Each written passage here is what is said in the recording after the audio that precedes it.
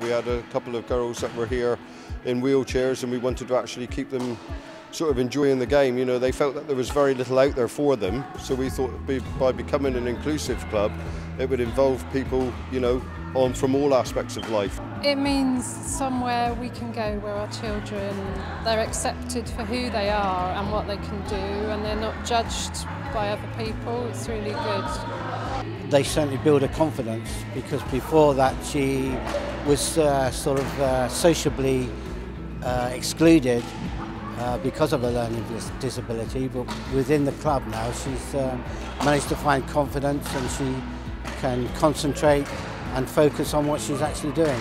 And I think they just enjoy seeing each other as well at the club, because they're actually developing some friendships, because they're seeing each other regularly, which unless you've got somewhere to go to and meet and play and do an activity, it helps you bond, and you know, without this club they wouldn't have that.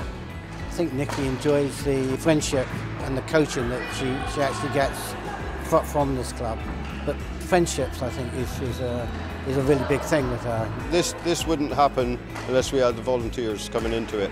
I've been doing it for years, you know, it's totally unpaid. We do it because we feel that the children want to have, you know, have good grounding and that sort of thing to play the game, and if we can be of any assistance and get them, you know, just to play that little bit better, go out with a smile on their face, enjoy the game, I think that is so important.